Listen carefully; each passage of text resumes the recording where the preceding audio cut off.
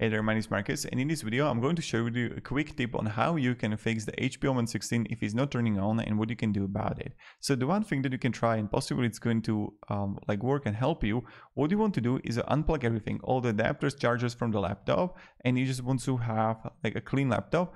And then what you want to do is you just want to press the power button and hold it for up to 60 seconds. So if it's not going to work out and you don't know how to fix the issue and it's not turning on, what you can try to do, maybe it's going to work out. I'm not saying that it's going to work out, because there can be like many issues why your laptop is not turning on, but this is something that you can try and possibly it's going to work. So you're just going to hold the power button, you can hold it, and then possibly it's going to like fix the issue, and then you're just gonna plug it in with adapter and you're gonna turn it on again, and then you should be fine. So thank you very much for watching.